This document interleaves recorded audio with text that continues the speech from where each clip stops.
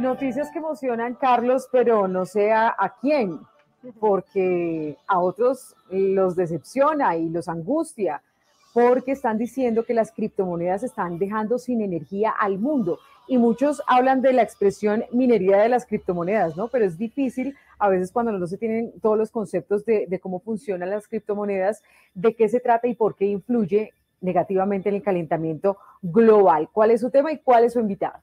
Así es, Andrea, pues emociona saber que está afectando el cambio climático para poder combatir y contrarrestar estos efectos. Vamos a hablar con Stefan Nyström, como usted dijo, él es director del Departamento de Cambio Climático y Calidad del Aire de la Agencia Sueca de Protección Ambiental. ¿Por qué? Porque esta agencia le pidió a la Unión Europea que no más Bitcoin, por favor, no más minería de Bitcoin, que como usted dice, aquí les explico rápidamente, la minería de Bitcoin necesita unos computadores de alto gama que consumen muchísima energía para simplemente aprobar las transacciones y que el Bitcoin funcione. Entonces ellos dicen que esto consume muchísima energía y que ha aumentado considerablemente, sobre todo en los países nórdicos, que por supuesto proviene de Suecia. Entonces, Andrea, usted sabe que los eclipses se terminan y hoy ya es la hora que el eclipse de Juan Pablo se termine para la traducción. Entonces, Juan Pablo, por favor, salude al señor Stefan Nyström. Mr. Stefan Nyström, welcome to W Radio. Thank you very much for being with us.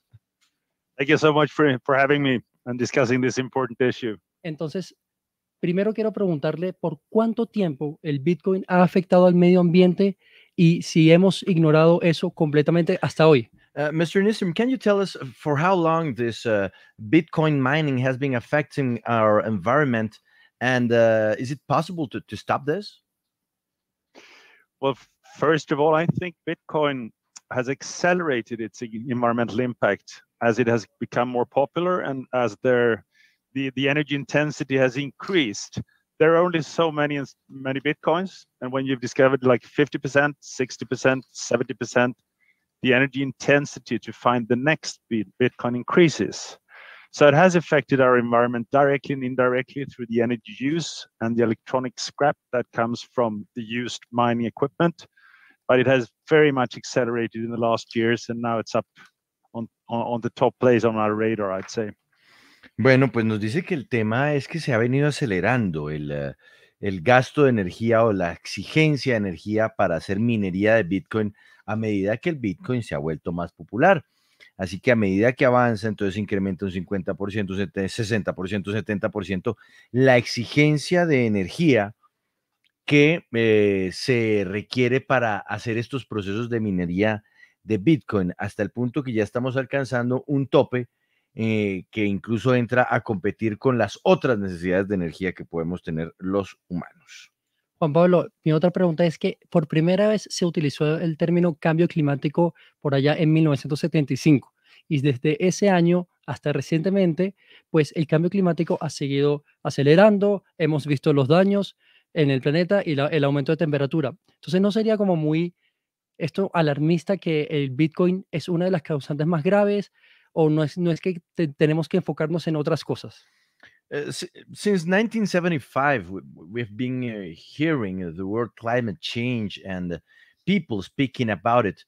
Isn't it too exaggerate to say that Bitcoin mining is doing a lot to push even further this climate change when there are other human activities that are, doing their part on this?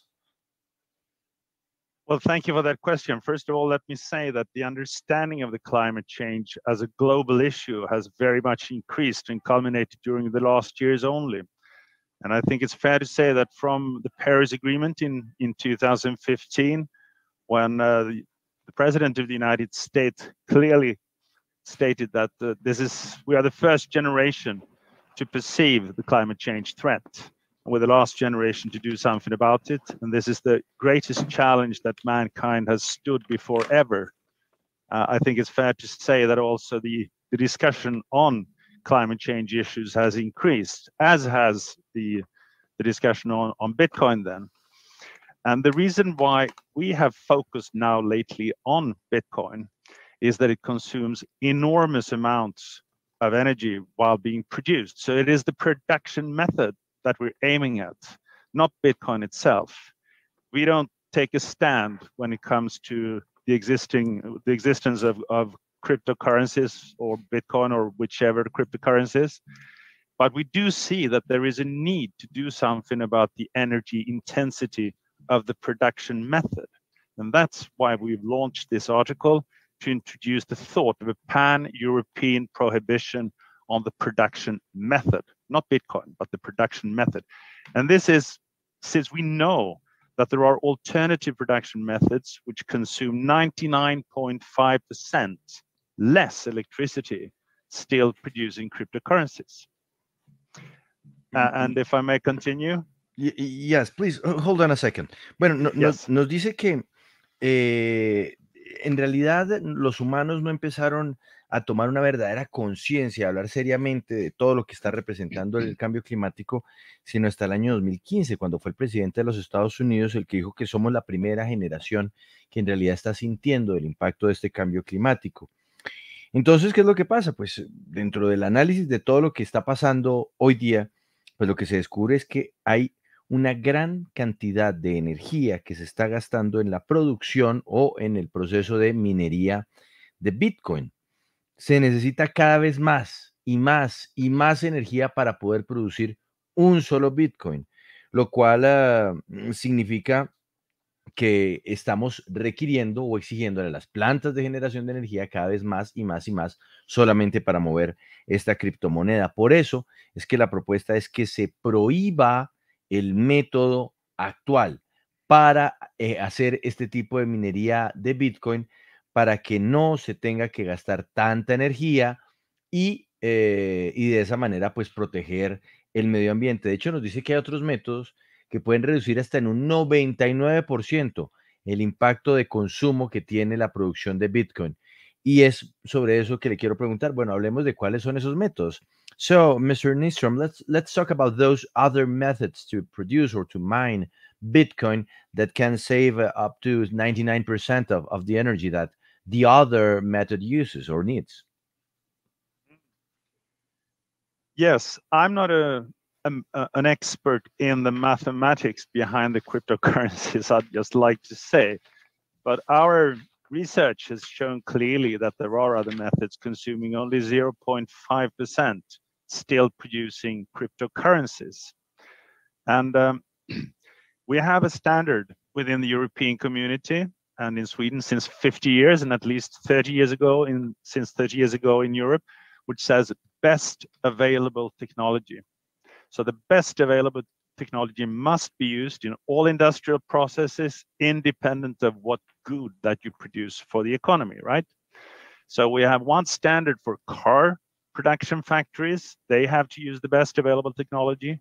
Steelworks has to use the best available technology for steelworks, mining, and so forth.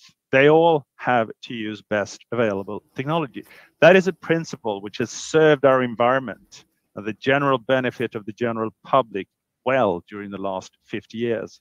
And now that we've come up with Bitcoin on the radar, since the energy intensity is so extreme and the amount of electricity is increasing so fast, the amount of electricity that it is being used, so we want to introduce a standard for BAT, pan-European, on the production of cryptocurrencies in general as well. And the reason, you stop me when you want to translate, right? Yes. The reason why we aim at precisely the energy consumption, you could always ask yourself, so why now? Well, the reason is that last year, our calculations show that the production of the production of Bitcoin in Sweden consumed the electricity of around 12,000 ordinary households living in a villa in Sweden. This year, it consumes 200,000 equivalents of Swedish ordinary villas, 200,000 and counting, because it is continuing to accelerate. And as other countries like China has prohibited the production of Bitcoin and the use of Bitcoin, the producers kind of tend to move to other areas where it is still possible, where there is ample supply of electricity, preferably fossil-free electricity, and then they turn to the Nordic countries. That's Okay. why we see this increase. Bueno, pues nos dice que él no es un experto en estos temas, sobre todo de la creación o minería de criptomonedas. Sin embargo, él quiere hacernos la siguiente reflexión. Hace 30 años, a nivel europeo, se tomó una decisión en términos industriales y es que siempre se tiene que utilizar el método que resulte más limpio, que resulte más eficiente a la hora de desarrollar cualquier tipo de tecnología, o sea, desde carros hasta la producción de acero, pasando por la misma minería. El principio es el mismo y es tratar de reducir consumos de energía, tratar de hacer de una forma de una forma óptima la producción, optimizarla. Sin embargo, lo que han descubierto es que para producir o hacer la minería de Bitcoin, cada vez se está gastando más y más y más energía. Así que por eso ellos se detienen en el tema de consumo de energía, que además en el caso de Europa pues tiene una generación que tiene un mayor impacto sobre el medio ambiente. Y nos hace el siguiente paralelo. El año pasado, para producir todos los Bitcoin que se produjeron en su país, en Suecia, se utilizó la energía que en un año necesitarían más o menos 12.000 viviendas o 12.000 casas. En este año, en el mismo territorio, hasta el momento, en lo que vamos, son cerca de 200.000 viviendas anuales, el equivalente a 200.000 viviendas, lo que se ha gastado en energía para poder producir los Bitcoin. Así que nos dice él, y eso es culpa de una prohibición que se dio en la China por este mismo motivo, y los productores que hicieron, pues se trasladaron a otros lugares del planeta, como ocurre en este momento en Europa, y de ahí la necesidad de detener esto. Bueno.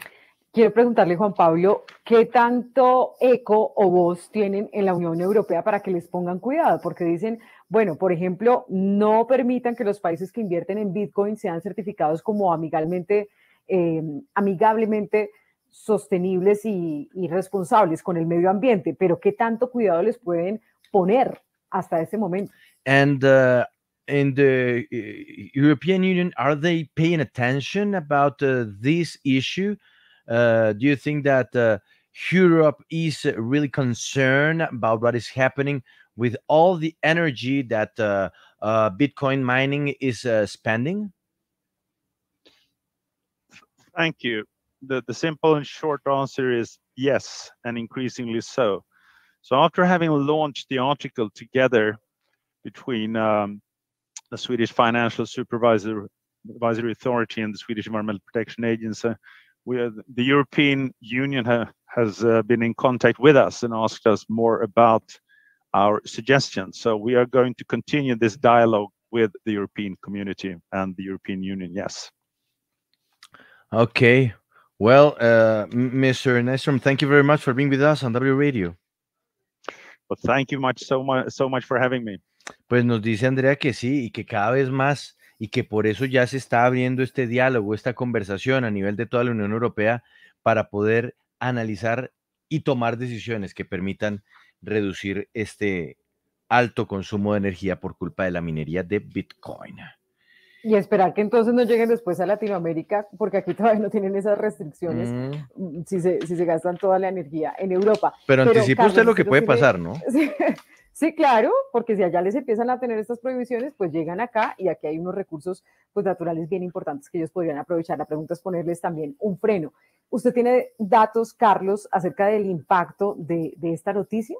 Sí, Andrea, un par de datos para que más o menos los oyentes se imaginen la dimensión de lo que gasta la minería Bitcoin en tema de energía. Según la Universidad de Cambridge, la minería Bitcoin a nivel global consume el doble de lo que consume un año en total Colombia. Es decir, serían 2 Colombias.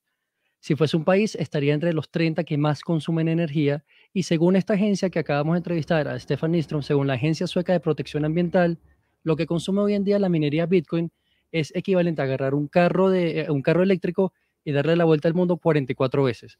Entonces, como él decía, no es que están en contra de Bitcoin, sino en contra de la minería Bitcoin y que hay que encontrar otros métodos y eso me parece muy, muy importante. Liberty, Liberty, Liberty. ¡Qué pegadizo! Cotiza y compra el seguro de tu carro 100% en línea en libertyseguros.co o con tu intermediario más